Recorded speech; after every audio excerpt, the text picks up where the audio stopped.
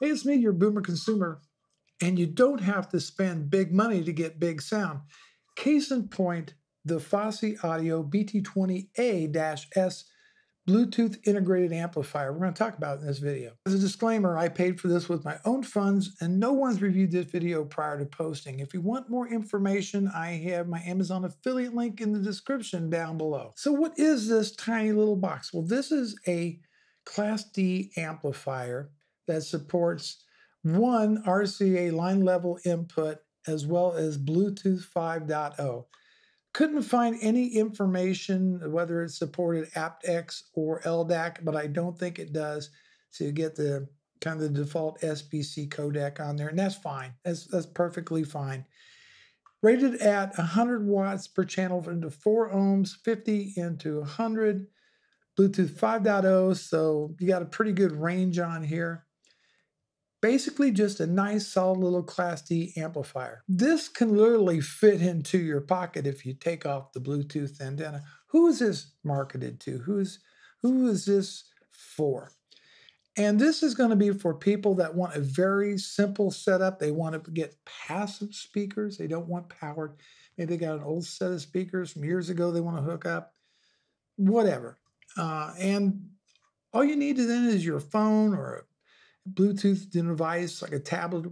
You can stream your music directly to this. You just need the speakers, this, your phone, you're in business. You can stream music very nicely and have a lot of power, and it will stay nice and cool.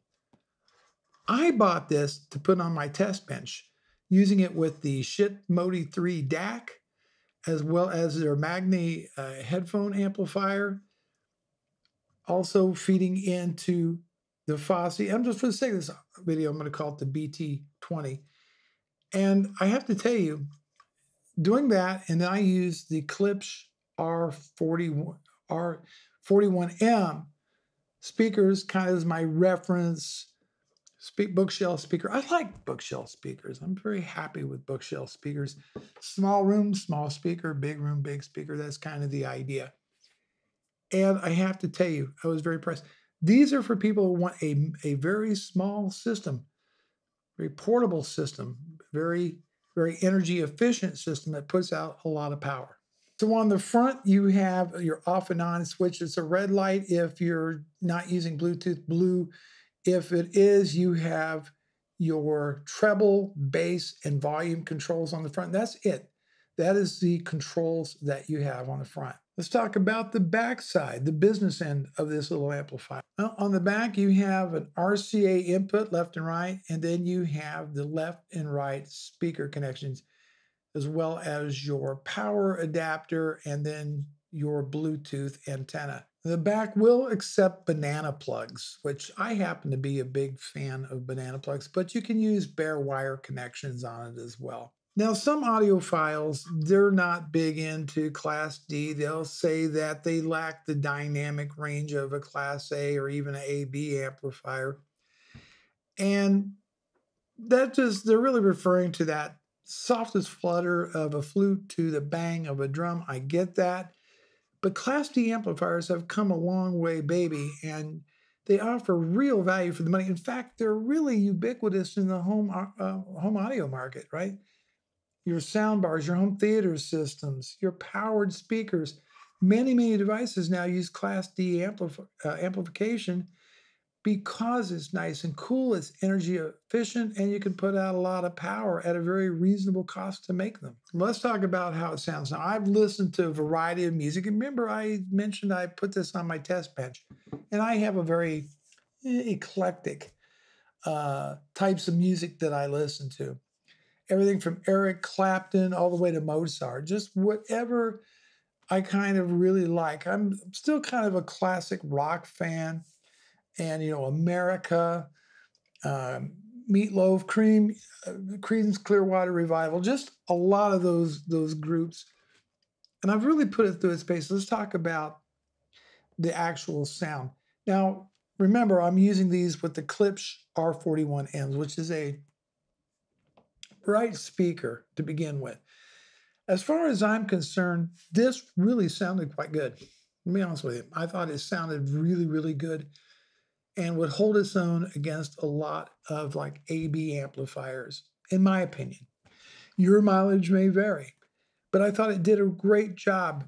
I thought the dynamics were there. It didn't seem to struggle at all. Bass, mid-range, perfectly acceptable. Is this going to compete against a $2,000 amplifier Class A? No, that's not the market for this. But will it sound really, really good when you're streaming Bluetooth music to it, or maybe you got a CD player hooked up to it? Yeah, it's going to sound fine. Folks, it's going to sound absolutely fine. You're not spending a lot of money on this little machine. A nice aluminum body, nice finish on there. Fosi Audio makes good stuff. You can check out their reviews on their gear, and they make all kinds of stuff, phono preamps, DACs, amplifiers. They really got their act together.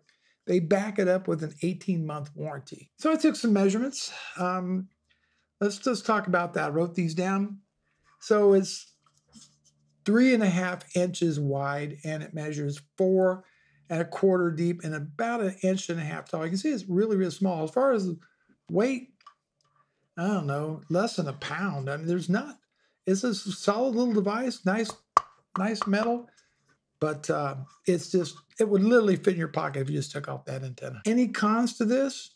Well, the only con I can think of is I wish they would relocate the power button to the rear and give me a balance control knob up front. Other than that, of course, you could wish for more, and there's certainly more expensive options out there, more inputs, that sort of thing, subwoofer out. You might want all that stuff, but remember that price range, $80.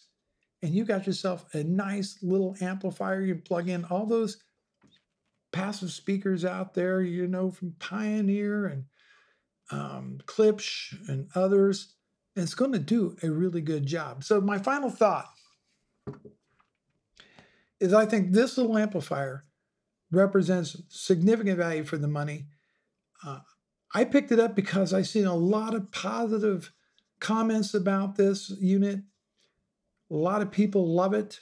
And if you're in the market for something small that you just not take up a lot of room, puts out a decent amount of power at a budget-friendly price, check out the Fosi Audio BT20A-S integrated amplifier. Bruce Naylor, your Boomer Consumer. Thanks so much for watching. I'll see you in the next video.